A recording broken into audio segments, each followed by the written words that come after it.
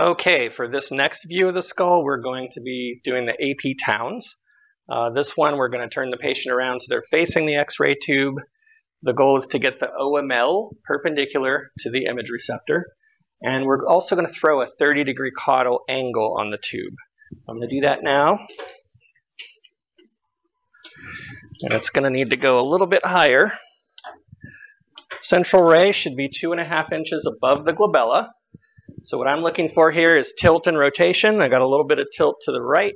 So I'm just going to tilt your head a little bit to the left. And now I'm going to center my tube. I think I'm collimated too tightly from that last view.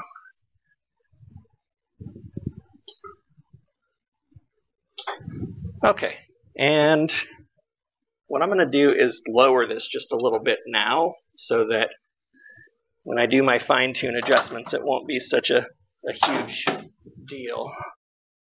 Let's just open that wide.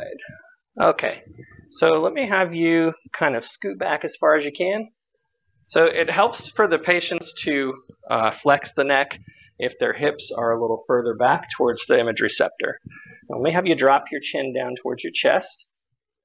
A little more, right there. That looks really great for the OML. I'm going to recenter you a little bit to the left, right there. And I'm going to recenter my bucky.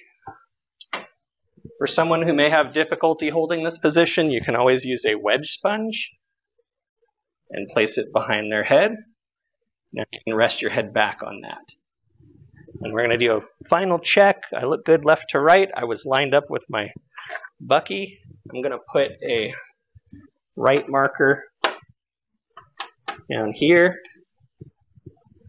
and then take on suspended respiration.